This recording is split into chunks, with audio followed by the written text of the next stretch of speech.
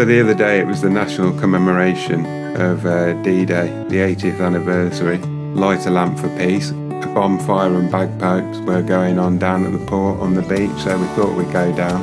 Our car's been in the garage for a couple of weeks, so I had to de-rust our bikes, clean up the chains and get them working, and off we went. I think it's important to show our respect because I knew my granddad was a medic in the war, so I'd like to pay my respect to him and to all the other chaps that had to go through such a horrific undertaking.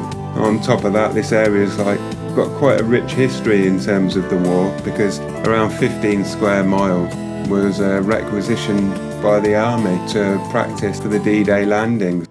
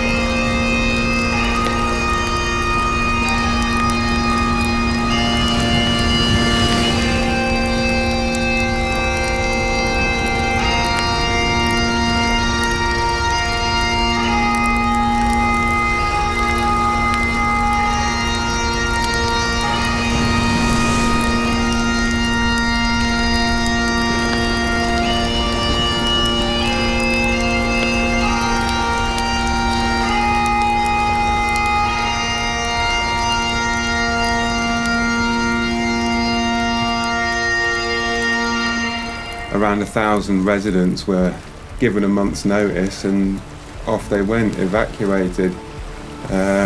So all these local country people, they had to leave their homes behind, sell their livestock, crops and equipment. Huge undertaking. These guys were very, very remote, so they found themselves in towns with cars, traffic, running water, electricity, flush toilets, all for the first time. So massive culture shock for them, and indeed must have been quite a lonely, isolated time for them, being very homesick. And when they eventually got to move back, and not all of them did because some homes were destroyed in the preparation, but those that did move back, they found mortar shells in their houses, holes in their roofs, craters all over the land, wildlife scared off. So quite a big undertaking, and definitely a lot of people say that the training that went on here really contributed to the success of D-Day. Not only because the landscape was close match for Normandy, but the weather conditions up here were pretty harsh. And the day of D-Day, the weather was vile, so the guys that trained up here were fully prepared for it.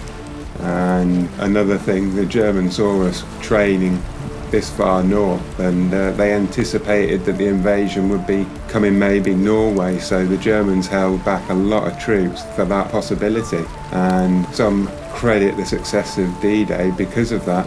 The Germans were spread quite thin, so yeah, very interesting time for the people of this area.